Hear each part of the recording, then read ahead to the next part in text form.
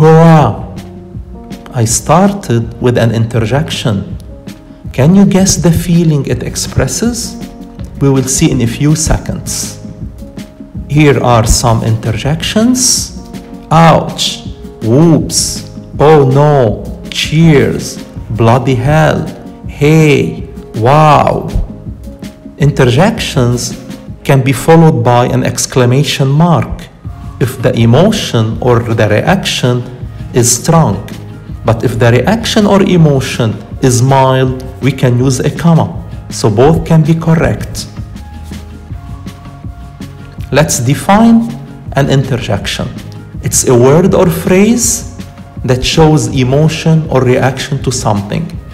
It doesn't have a specific meaning. It focuses on feeling and emotions only.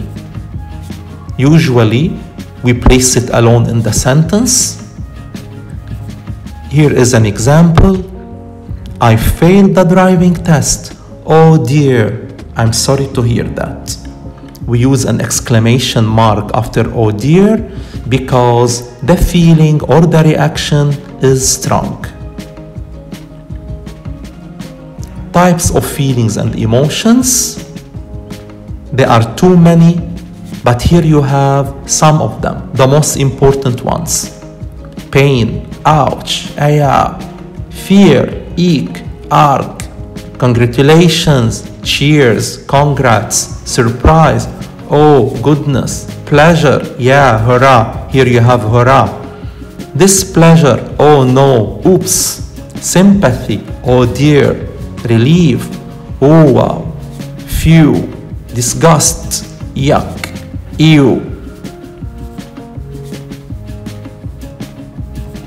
Examples in sentences. Yuck, that tastes really bad. Yuck is used to describe disgust or to express disgust. Ouch, I've hurt my leg, pain. Eek, this scene is really scary, fear. Oops, I've made the same mistake again, displeasure. Phew, I finally passed the driving test, relief. Read the examples again. This will help you understand how we use the interjections.